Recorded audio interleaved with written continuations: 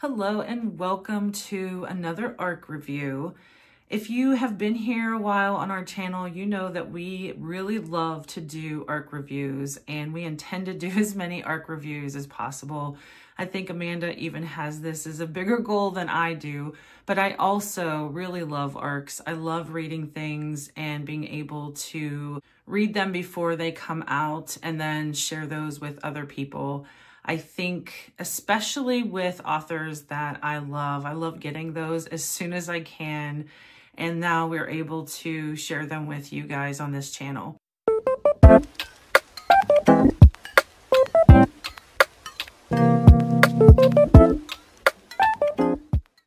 The one that I got that I was really happy about, it's called The Vacancy in Room 10. And this one's by Serafina Nova Glass. She wrote On a Quiet Street. I also read that one and loved that one. It reads like a psychological thriller, but I would say borders on literary thriller because there's very strong characters written in these books, both of her books. And this one, she continues to do that where it is very strong characters that you're reading about, very drawn out characters. So with this one, you have two viewpoints throughout the whole book, one by Anna and one by Cass. Anna had a call recently from her husband and he was crying and upset. And he said he's done something unforgivable and he seems to allude that he's killed somebody. She's very confused. It's out of his character, even though he's really been off in terms of his behavior for like a month or two. Next thing she knows, his body turns up at the bank of the Rio Grande. She's heartbroken and she tries to find out what happened to him. He had been renting a room out of a motel that he went there to do artwork.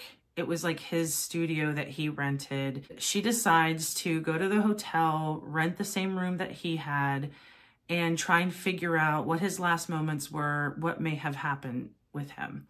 At first, she's told that it's suicide, but she starts to suspect maybe something else had happened. It's very twisty. You end up getting a lot of information throughout this book. And I don't feel I knew how it would end.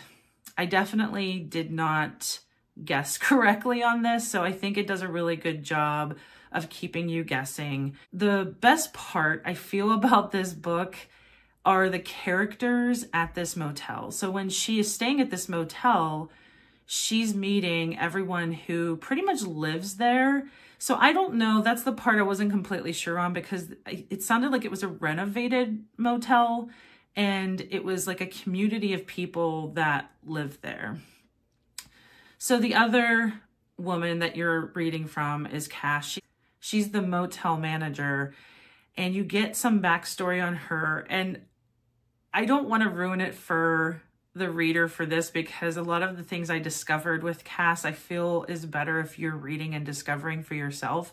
But she is definitely one of my favorite characters I've read about because she's just different and she just does what she wants and thinks. It's like almost like a Frida McFadden female character is how I was reading her. So the dynamics between the two of them just made for a very enjoyable book. Anyone who loves psychological thrillers would definitely love this. And if you also love literary thrillers, I think you will also love this because I feel like it's somewhere in that realm.